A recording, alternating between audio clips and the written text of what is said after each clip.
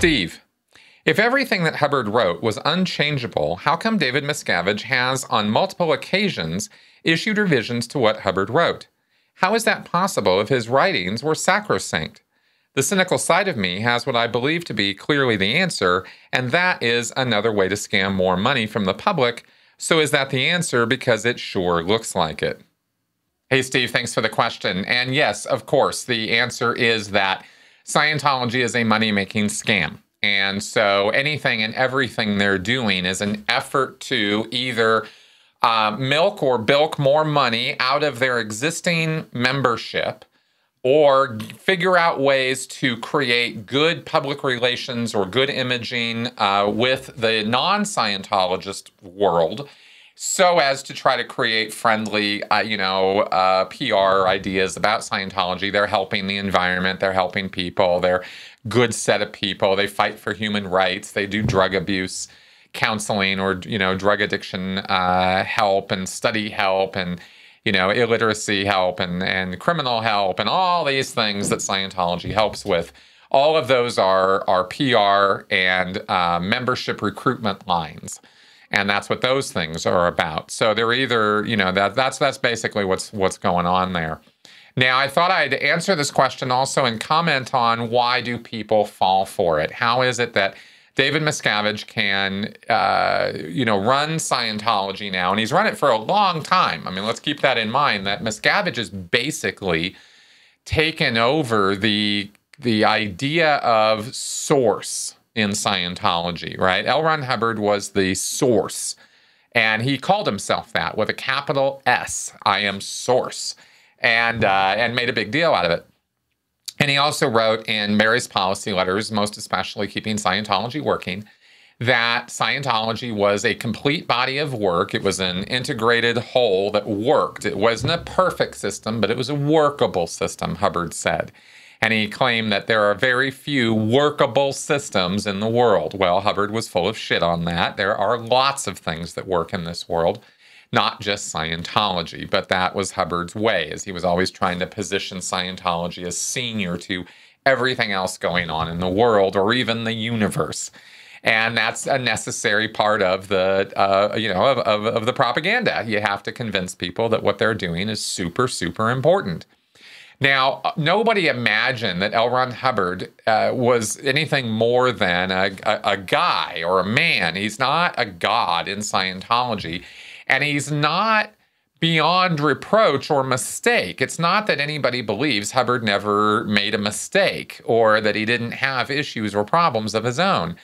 But they don't bring him down to the level of you and me. I mean, he's not a regular Joe guy. Hubbard is this, considered this genius researcher and philosopher and all of that by Scientologists.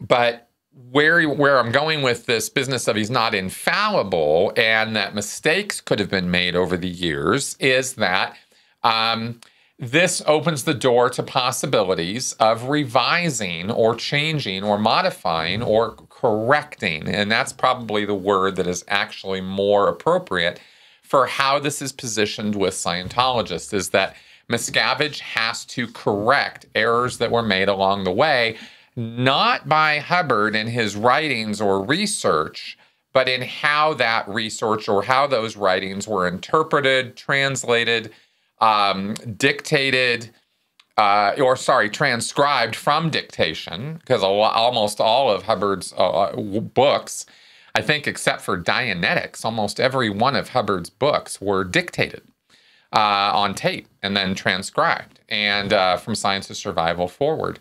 And so Miscavige has figured out a way to keep Hubbard blameless for mistakes, errors, problems, and still give a reasonable explanation that Scientologists are more than happy to accept, that the alterations or changes through the years that happened with Scientology's work that made it unworkable or presented problems with it or made it difficult to understand was because of these transcriptionists or secretaries or editors, copy editors.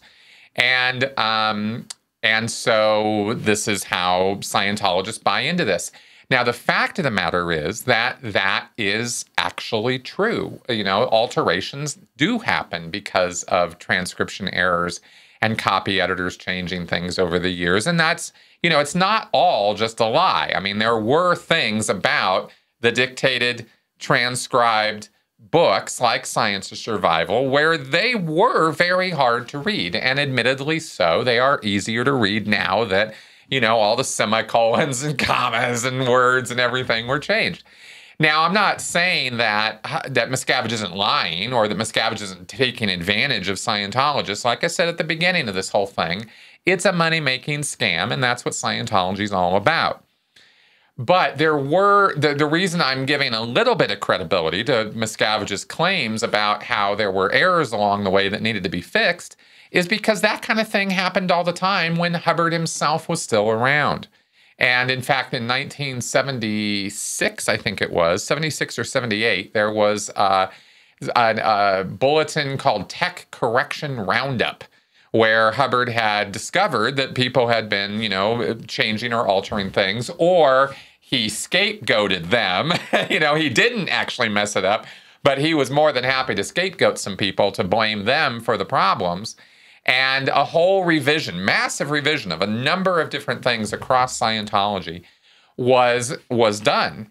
And the other thing about the history of Scientology you need to know that lends credibility to this whole idea of actual errors and changes made that nobody really wanted is that there were periods of time where other people were able to write issues and put their name to it. And these get approved through Hubbard, but they weren't Hubbard's writing, but they were issued as bulletins or policy letters. Now, those happened officially as HCO, official Hubbard Communications Office bulletins and policy letters. For example, Mary Sue wrote policies, or other crew on this in the Sea Org wrote policies, and some of those ended up with L. Ron Hubbard's name on it, as though he had written it.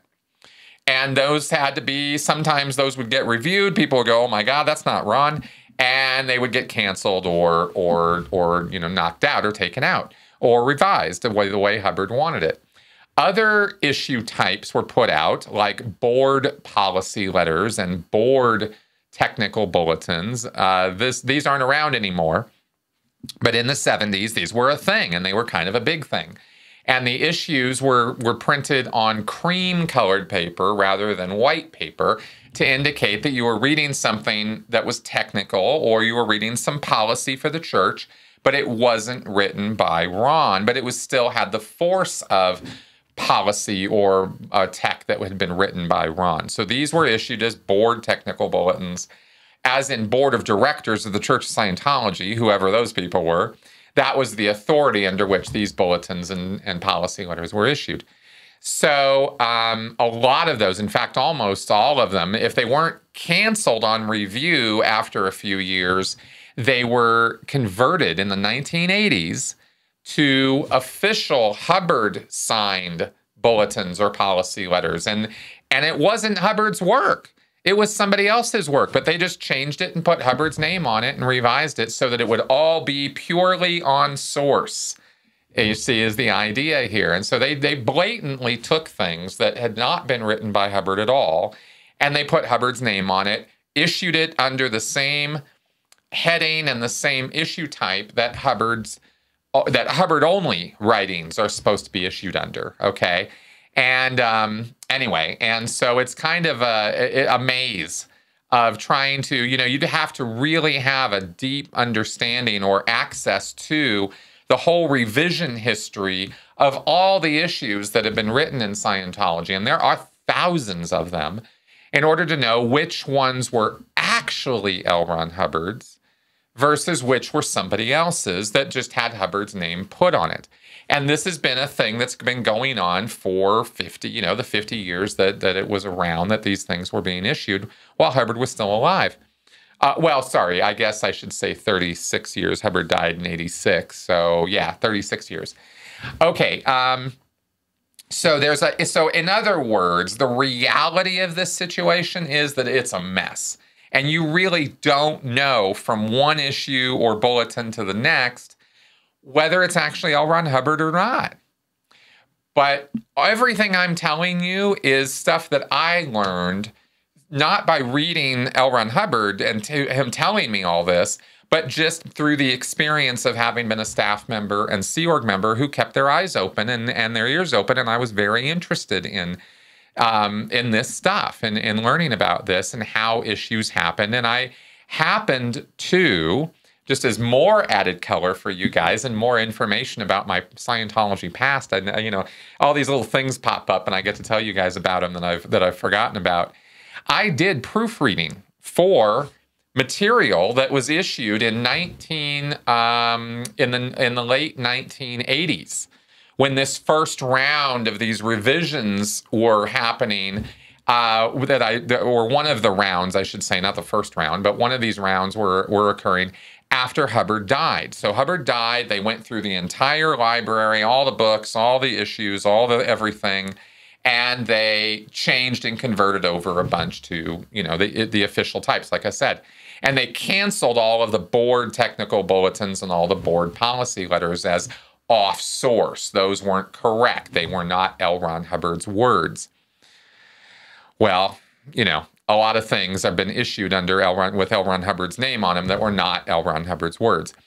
I got a chance to sort of first peek behind the curtain on all of this and start seeing and learning how this process works of revisions to the Scientology works, because I was doing proofreading. I was down for training in Los Angeles, and they were revising some of these materials, and they needed proofreaders. And so I did that, and it was fun. It was fun to sit there and proofread the material and learn how to do that, and learn the copy editor notations and things like that. But it was also eye-opening to see how every comma, every word that does get changed has to go through this full approval process. There's a number of people who have to look at it, all the way up to the top, of course, through the office of RTC. So, and at this point, that's pretty much Miscavige. So anyway, just kind of interesting. And thanks for the question, Steve. I hope that gives you some insight into why, some of the history of the issues and how that all works, which your question prompted me to think about. Of course, Scientologists buy into all of this because of all the reasons we've already, gone over ad nauseum about cognitive dissonance and motivated reasoning and all of the confirmation bias. So anyway, that's how that works.